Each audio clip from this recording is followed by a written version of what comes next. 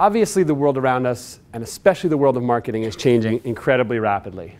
And that means that we are challenged to change with it. Without a doubt, if we are relying on the tools, the mindsets, and the behaviors of last year, we're either outdated now or soon to be outdated. Yet change is really hard for human beings. We're programmed by evolution to favor certain pattern recognition, thought patterns, behavior patterns that have always worked for us. And in fact, the higher the stakes and the more the change, as you'll see, the more we tend to retreat back to those old patterns of behavior. And so today I want to show you some of the best tools that I've found for breaking those patterns, both for yourselves and also for the teams that you lead. But first, I want to give you a sense of someone who I think is a real example of an unsafe thinker. This is Helena Folks. She was a vice president at CVS.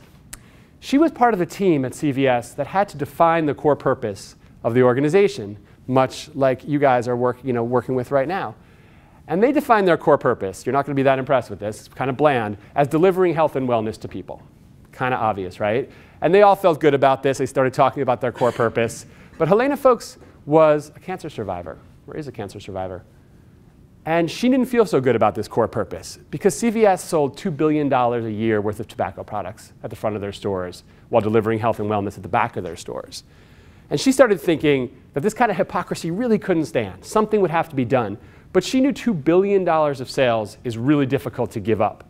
She tried appealing to people's hearts about this, but people thought she was crazy, not just because of the money, but because it meant questioning this large and conservative institution that was dependent on this business line. Then she thought, maybe I can appeal to people's heads. And she started wondering if there was some way that CVS could actually make more money by not selling cigarettes.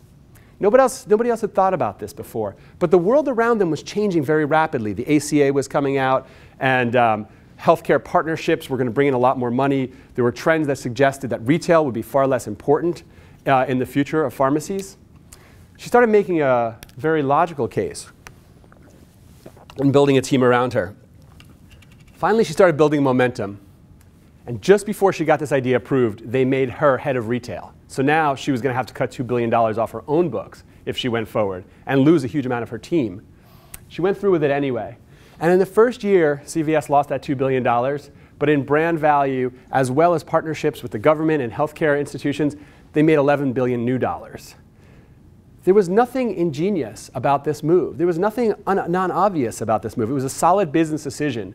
But this kind of safe thinking that the organization had fallen into made everyone blind to it until someone with passion, willing to question the status quo and make a head and a heart argument, broke through.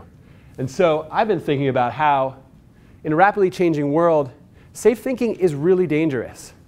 We may be selling that $2 billion worth of business, but if deep inside we know that we need to change and we're standing still, it won't be long until we're overtaken by someone who's more willing to embrace what the future is really all about. I hope some of these tools will be something you can take home and start using right away. Some of these stories are stories you can share with your team. The first, in line with this conference, is about how to dare more deeply, how to face the fear that comes with taking big risks, and how to get others to do the same. The second is about learning, going back to that story of my own ossifying worldview when I became an expert. How do we both build our expertise without falling into that expert's trap? Imagining, how do we both listen to our gut instinct but make our gut instinct better and find those really weird ideas that no one else is willing to invest in that can take us from pretty good campaigns and pretty good solutions for our clients to something unexpected and amazing. Challenging is, how do we keep our organizations from becoming too nice? How do we keep our organizations from becoming too much about making each other feel good and more about actually going out and changing the world? How do we know when to follow the rules and enforce them, and how do we know when to break them? Some of these ideas might seem counterintuitive at first. They were counterintuitive to me. But I discovered that that's probably because what we think of as just right and true is often just conventional wisdom that's been hammered into our head from